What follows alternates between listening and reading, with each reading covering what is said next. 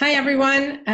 My name is Nina Ahmed, and I'm really happy to be here, excited to share my vision for the Auditor General's Office. In brief, I would be the first scientist with a very progressive agenda to serve in an executive statewide office.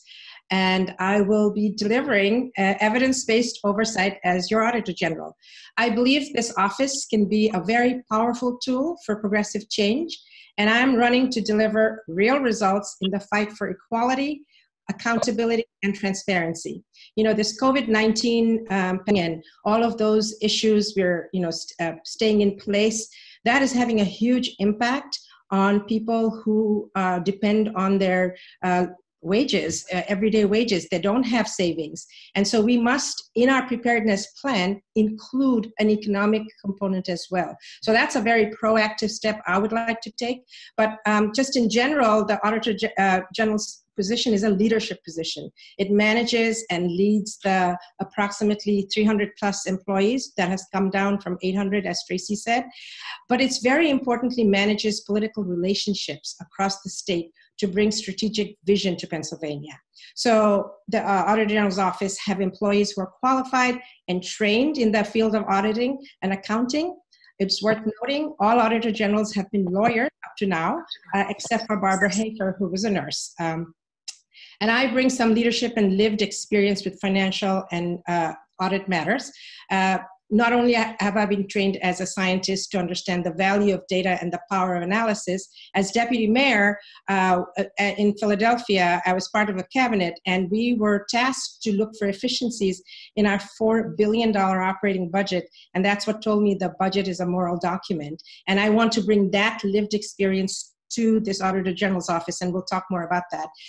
I also served as a commissioner on President Obama's Commission for Asian Americans and Pacific Islanders, and got to work with federal government up close, looking at issues impacting people like Nail salon workers and impacting disproportionate deportation.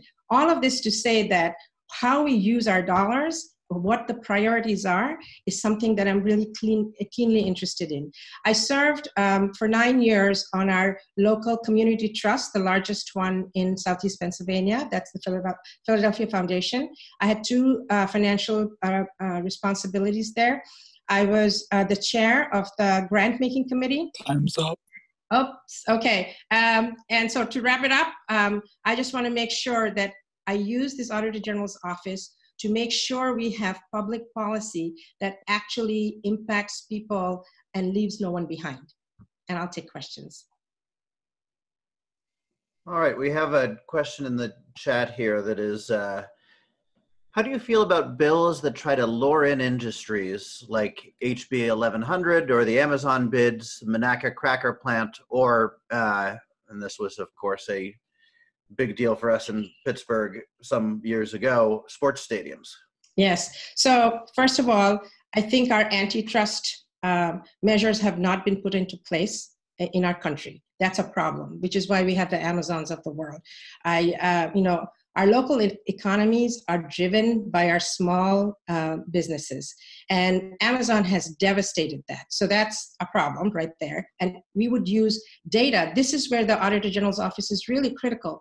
We can supply the data to our legislators and the legislators and the rest of the executive branch to say, hey, when you would do this, we can use actuaries to game out what that data would look like if an Amazon would come in.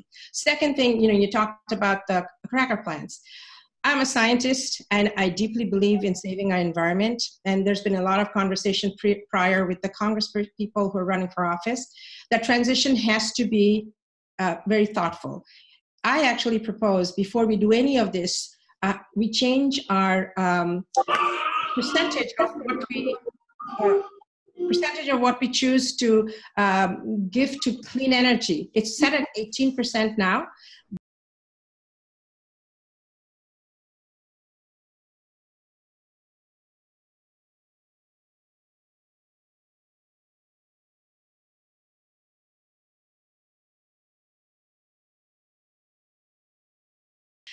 So what I was saying was the alternative energy profile of Pennsylvania sets our clean energy percentage at 18. And I think that's really low, meaning 18% of our energy would come from clean sources for 2021. And that doesn't signal to people who would invest in this sector to say, we're going to come to the state. The other thing what I would propose is to have a set-aside fund created for the transition of folks who are going from, with their skill set from fossil fuel to clean energy. I looked at the alternative energy profile. They don't even have included hydrogen cell fuel technology. We, in fact, in Pennsylvania have a plant not too far from me here in Montgomery County where they're making hydrogen cell fuel tanks, and those are safe. I drove in the car.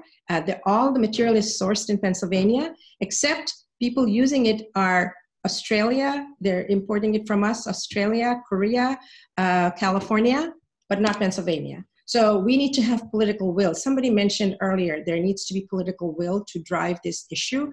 And the Auditor General's Office can be proactive in providing information and data around where those efficiencies could be made to create that fund, how we could go forward in terms of transforming our economy. I think that was the question.